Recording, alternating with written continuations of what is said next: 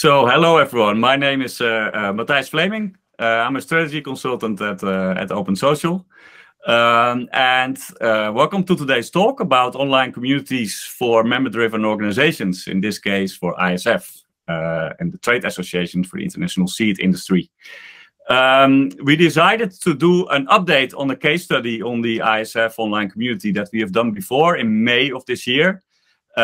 Because at that time, especially during the pandemic, the talk about online community was really hot because every membership organization was struggling with the engagement with their members and how to engage them and how to move to their in-person events. And they found out they relied a lot on their in-person events for member engagement. And how do you deal with your digital engagement? Now that we are actually back to in-person, luckily, and everybody's meeting face-to-face again, we see that this conversation about digital engagement has become less urgent or less relevant because everybody's jumping on in-person events and they're very happy, and rightfully so, of course, to meet face-to-face again. I think key is here, of course, you hear this a lot, digital or virtual events or digital engagements will never replace in-person events. No, we hear that. We totally agree with that. We also think it's not like a boxing match between virtual and in-person. I think we should focus on best of both worlds. And we also still believe that looking for virtual engagement and 365 engagement with your membership or with your target audience is still key for membership-driven organizations to remain relevant and to increase their impact in the long run. And that's why we thought it was timely now to do an update on the case study with ISF that we have done before. And that's why we have invited Ira to actually give us an update on where ISF is currently heading with their online community. So Ira, welcome. Thank you, Matthias. Nice to see you again. Nice to see you again. It's been a while. Could you quickly introduce yourself and the ISF? Sure. So thank you again for inviting me. So my name is Ira. I'm the Digital Media Associate for the International Seed Federation, or ISF, which, as Matthias mentioned, is it's an international trade association of seed companies and seed associations from nearly 170 countries all over the world. ISF accounts for 96% of the world's seed trade, so quite a good coverage. And we have around, let's say, 7,500 member companies and associations altogether. Although on the ISF members area, which is powered by Open Social, we have around 400 members. Yes, indeed. Could you talk a bit more about, and you launched your community, let's start from the start. You launched your community in March of last year. Yeah. Right?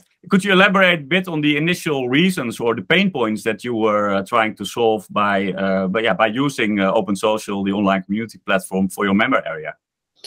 So ISF, ever since it had a website, it had a private members area, which is where members would go to access important documents related to meetings or position papers, etc.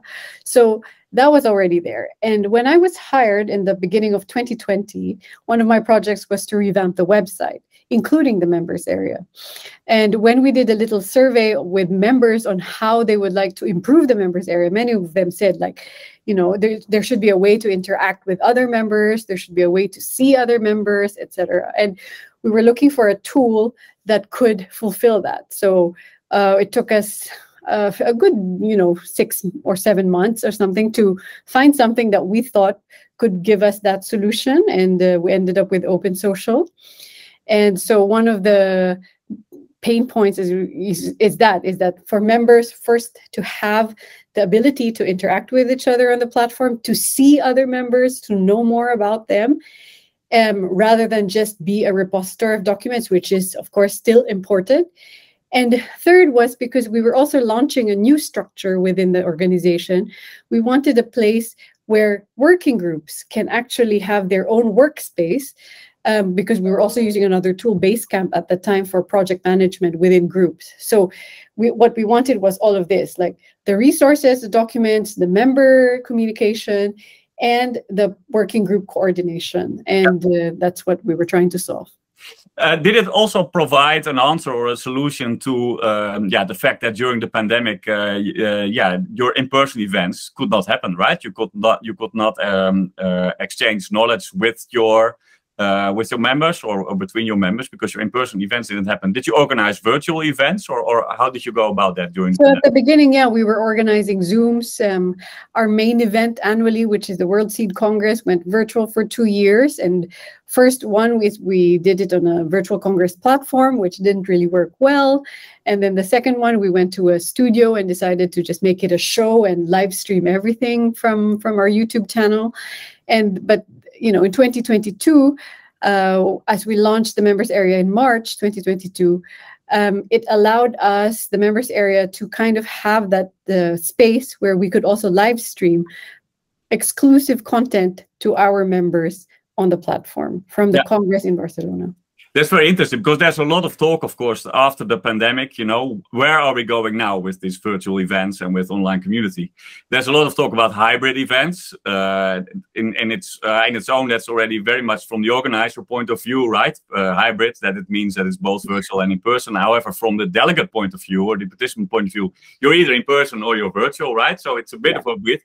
And I see a lot of associations or organizers are struggling with how to organize their hybrid events. How did you solve it in this year's event when you could finally meet in person again? What was the digital aspect of it, and how did you use the platform for it?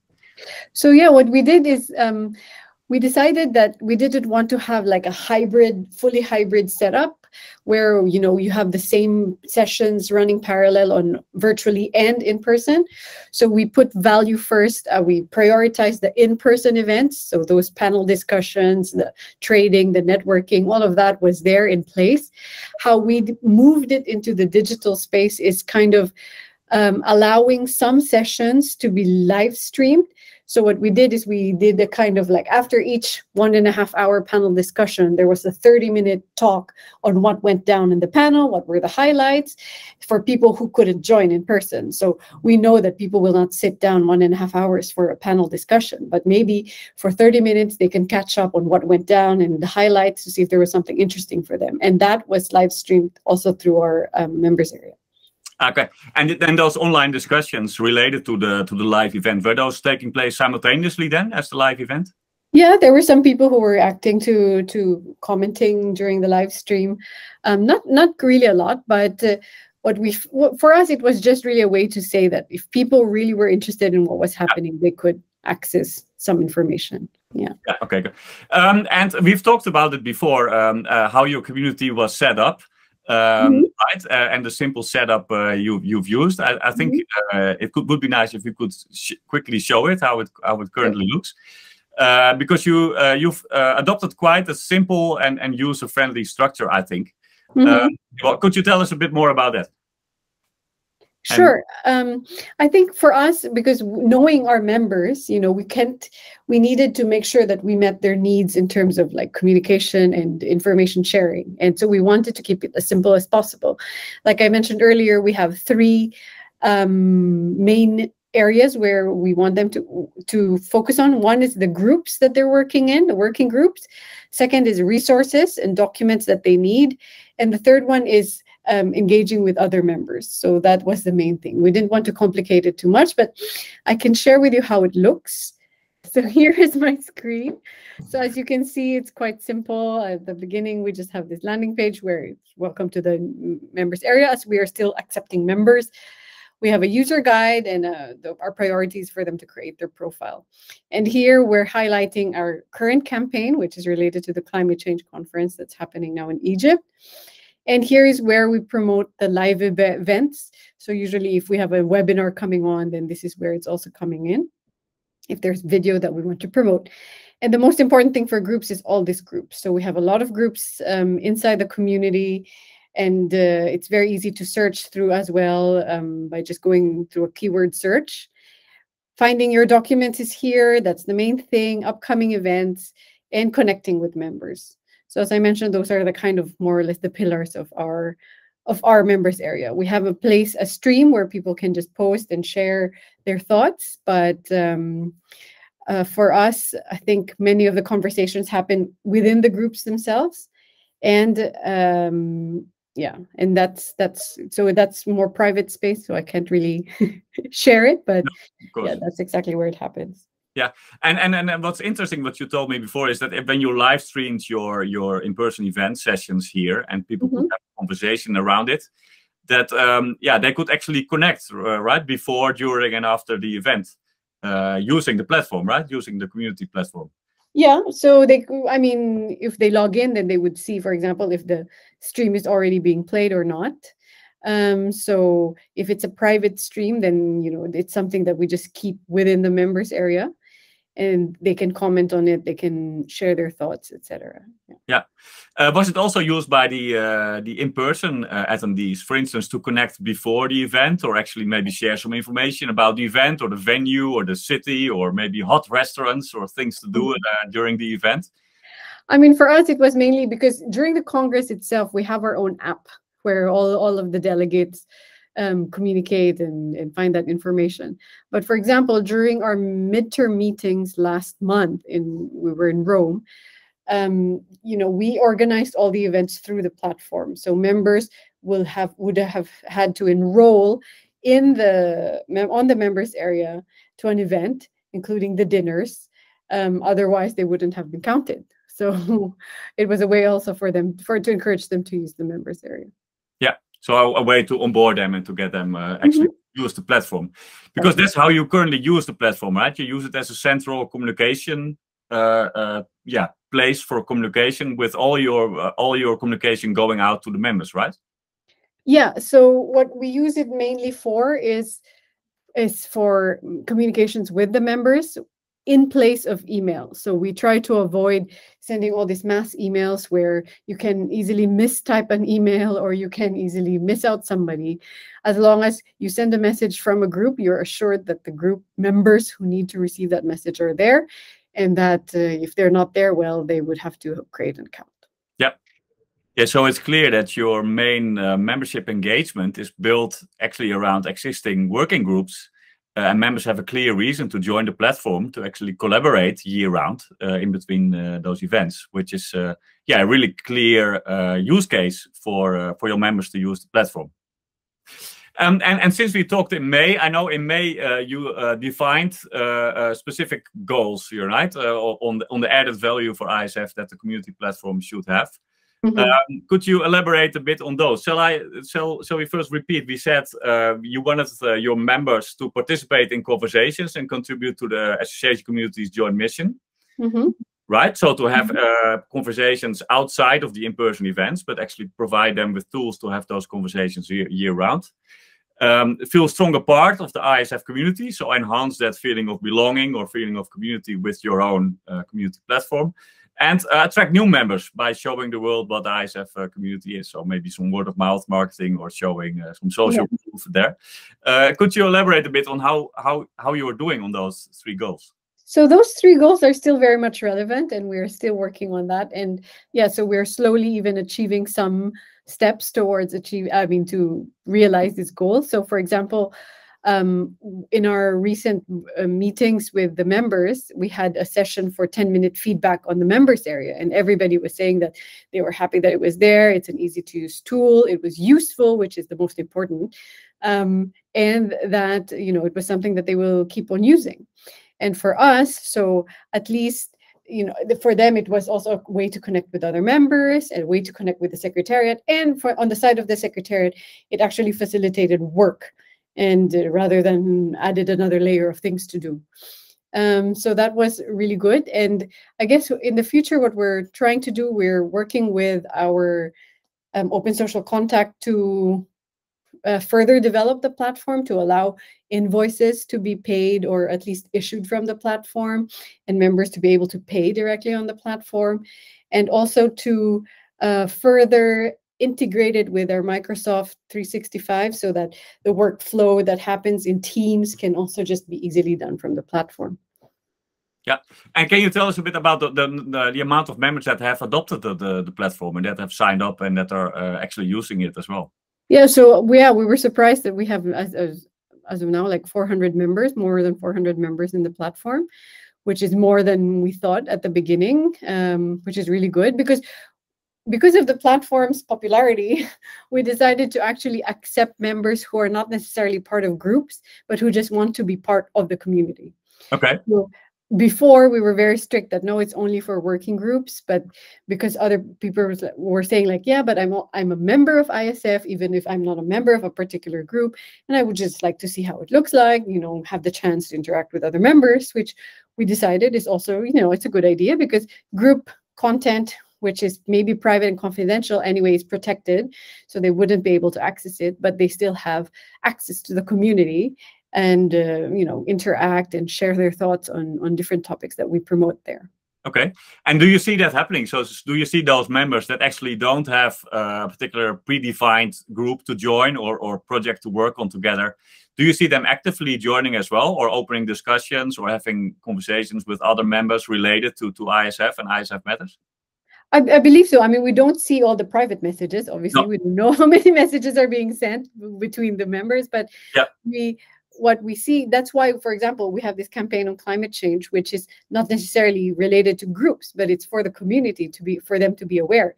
And then because it's posted there are members saying like, I want to participate. How can I join? How can I contribute? And, that's much better than it being there than me sending an email to people I don't know, So that has really helped in that sense. Okay, cool. That's great. And then talking, because you've used it now for, I think, almost half a year. And I think in the beginning we elaborated on, some benefits for staff. We talked I think when we just launched that, especially membership manager, I think Marie was very happy that her work was a lot basically replaced with people finding their own way on the platform and finding relevant content and relevant members, right? Yeah. How is that going in the meantime? Is she gone or is she now? No, I think she's very happy. I mean, she's also quite an active user, obviously, because she manages the groups and the membership in the groups. But for her, it's easier because she just sends messages from the platform rather than from her own email. She can check within the platform who is a member of which group and update that if needed. And like I said, one of the things that her wish list is to be able to issue invoices and for members to be able to pay from the platform. Yeah. And it's really cool to hear that, because it looks like it's become a central part of your communication, but not only communication, also of your work processes, of your workflows, actually, because your members are there then, right? Yeah. Which means you can make it more a central part of your operations or what you're doing. Yeah, and now it's really an indispensable part of my work and of everybody's work, because if there's a meeting that's about to happen, all the preparation takes place in the members area. Yeah. We've moved, I mean, it still happens, but we're moving slowly to do it exclusively on the members area. Obviously, there are some people who, adapt faster than others, but in general, what we want is to avoid having to send an email about an event to somebody. Yeah, and we've touched on events a lot. Do you have some other examples of how you are engaging your members, or some engagement strategies, and maybe also how you are onboarding them, or how you are connecting your members? So one of the things that came out from our meetings recently in Rome is that people wanted to have that kind of experience of onboarding. So whenever they have new staff coming on, and maybe they need to be brought up to speed on the members area. So what we're doing is kind of planning to produce training videos of how to use the members area and onboarding calls with them, with those new members. So that's one of the things that I have to work on. Yeah, that's basically it. Yeah. Okay. You'd also talked a bit about approving documents or collaborating on projects, and how do you use the platform for that? So in terms of the benefits for ISF staff, one of the things that we didn't necessarily pursue directly, but we realize now is an important advantage, is kind of related to knowledge management. So we know that when staff leave, there are things that get lost along the way. And with the members area, we decided that it will be a good place where people can approve documents directly. So once a document is uploaded, then members who are part of this group or who are relevant to the approval of this document can just type in, I approve, I approve, I approve. And whoever has access to that group can check, in full transparency, what's the history of this document, how was it approved, who approved it, rather than all of that information sitting in someone's email. Yeah. Yeah, and again, it being a central place where you can find this, Yes, right? And when people leave, indeed, or when members leave or staff leaves, that it's all available there. exactly. But can you tell us a bit more about the long-term plans for the ISF community? Because I think, you know, you started as it being a replacement for the member area. And I think on the yeah, and in the longer run, we've seen how to integrate it with your in-person events and additional functionality that maybe was not planned to use it that way, but was added because, you know, your members were there and maybe they were asking for it or you found it useful. What role does the platform play in your long-term strategy? So it will, I mean, the platform is staying no matter what. And in our long-term strategy, as I said, we want it to be a value-added option to membership in ISF. It's like, yes, you are a member of ISF, you have access to the working groups, you have access to our physical events, but you also have access to this online community where you can work better with other members, where you can interact with them, and where you can also just have day-to-day interactions or coordination with them. And that's one. And then for us, from the staff side, from the secretariat side, it is a way to facilitate work, to make sure that everything is transparent and documented and that people know what's happening even when people leave. And as I said, in the long run, even it becoming a financial tool for us to actually invoice members and attract more new members. Yeah. And so it looks like it's become a vital way not only to build an online community, but also in your member management, right? And how to run that efficient. That's interesting to see that. Can you say something about, because a lot of associations fully depend mostly on in-person events, right? For their member engagement and for connecting their members, maybe a couple of days throughout the year. But the rest of the year, there are a lot of emailing going on top-down, right? What could you say about the relevance or the need for other associations to make a switch to actually, you know, use and not necessarily the same platform, but a platform like Open Social to actually build online community and online engagement?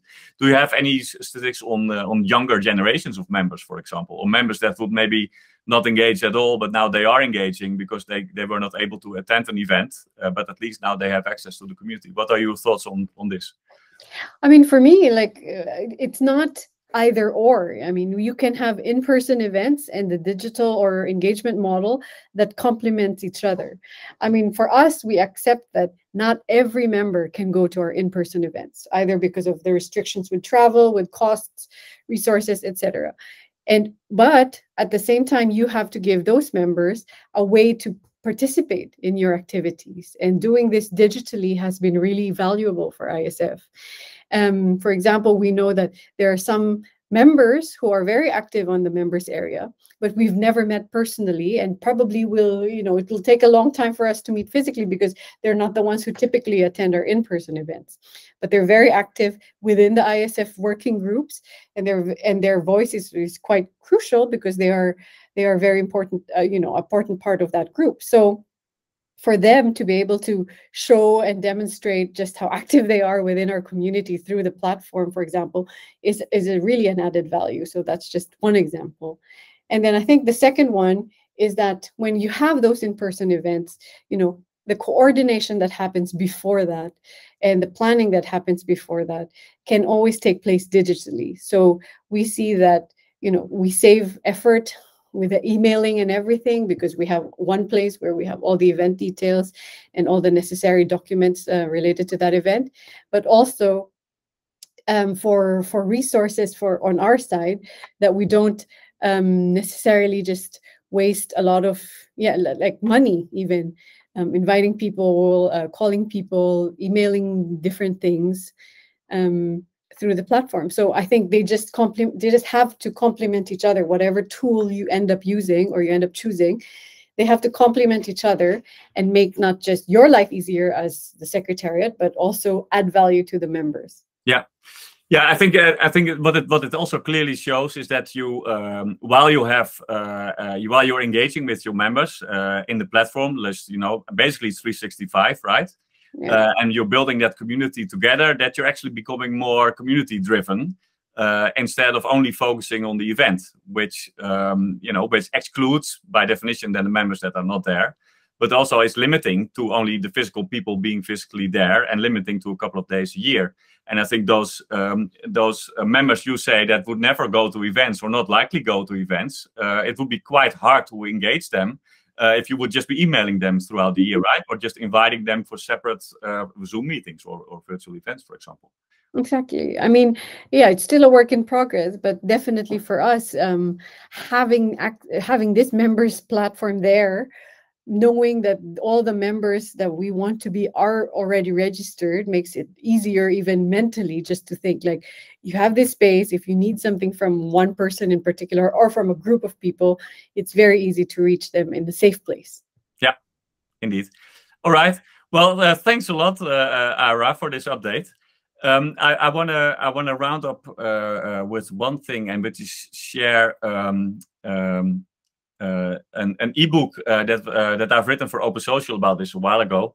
It's talking about just this topic, right? How to move from an event-led engagement model to more community-led engagement model. And I love what you said also in previous interview, Ara, that ISF realized that you're actually, but the most value you offer to your members is actually the community of other ISF members, not just events. And I think that is a big shift that a lot of associations are making. And I love, there's a lot of talk about that still, but it often gets very abstract or maybe a bit high level. I love from the ISF example that is actually showing practical value and practical examples on how that's working. So thanks a lot for sharing that, Ara, for the update.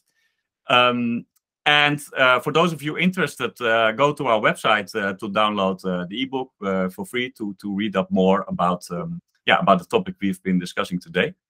And thank you very much. No, thank you again for inviting me. And again, like if anybody has any questions about our experience, feel free to contact me. All right. Thank you. Bye-bye. Thanks. Bye.